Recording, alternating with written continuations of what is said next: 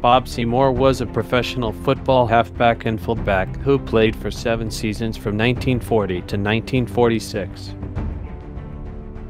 Seymour was born on June 13, 1916 in Wyandotte, Oklahoma. In college, Seymour played for the University of Oklahoma in Norman, Oklahoma.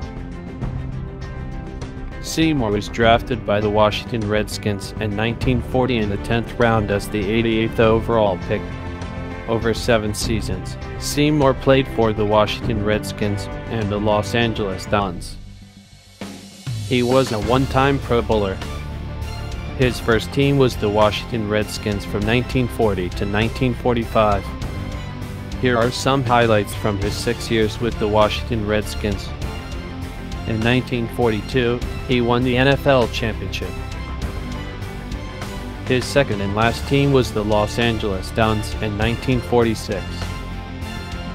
He passed away on May 28, 1977 in Golden, Colorado.